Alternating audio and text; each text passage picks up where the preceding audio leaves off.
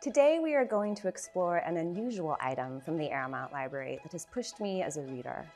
This is a book without words, a book without binding, and a book without a cover. Today our hidden gem is a mystery in a portfolio box, Man Ray's Revolving Doors. Hello, I'm Emily Moore, Librarian-in-Residence. We are so excited to welcome you to another episode of From the Vaults from Rare Book and Special Collections here at the Library of Congress. Born Emanuel Radnitsky in 1890, the artist who would become Man Ray spent his childhood in Philadelphia and Brooklyn, cities bursting with movement and color, a stage for urban performances that would later appear regularly in his work. The son of a tailor, Ray grew up surrounded by the patterns, clothing swatches, and cut string of his father's trade, and from an early age, Ray challenged society's tendencies to define practice and put identities in a box.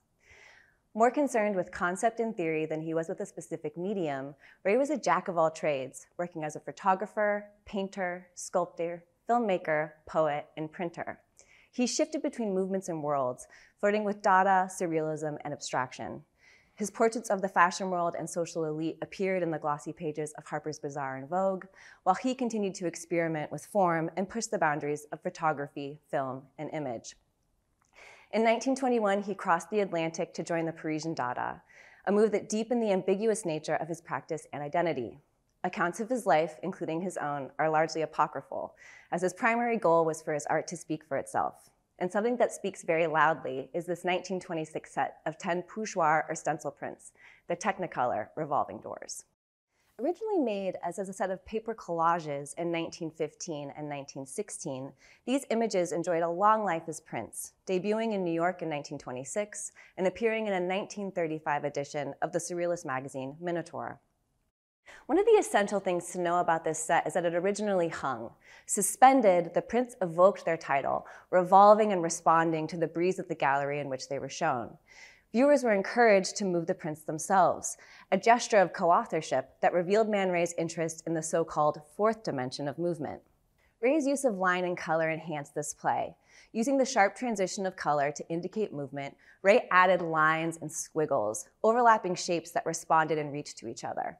Here, for example, we have an orchestra, a full body of instruments compressed into a single object, their unification akin to the sound they create. This play is part of what makes Ray's work so dynamic and exuberant.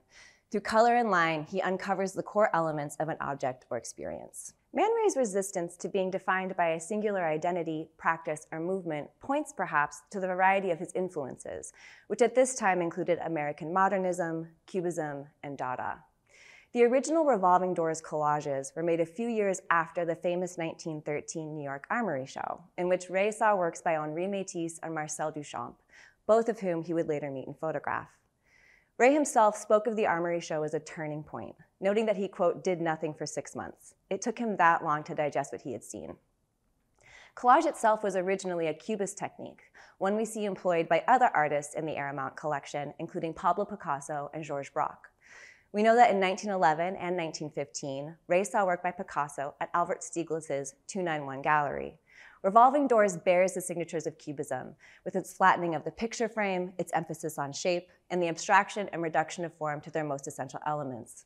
In 1915, years before he moved to Paris, Ray first met Duchamp when the two artists played a game of tennis without a net or a court, a true Dada start to their relationship. Revolving Doors reveals a similar sensibility, a rejection of the logic of mimetic representation in exchange for the absurdity and freedom of visual play and abstraction.